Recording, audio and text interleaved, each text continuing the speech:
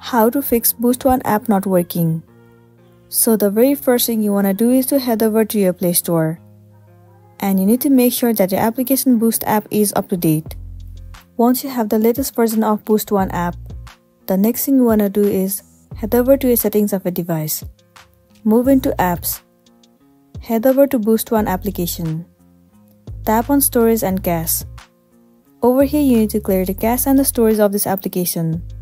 Clearing the cache and storage will remove all the unwanted bugs, and it will make your application run smoothly.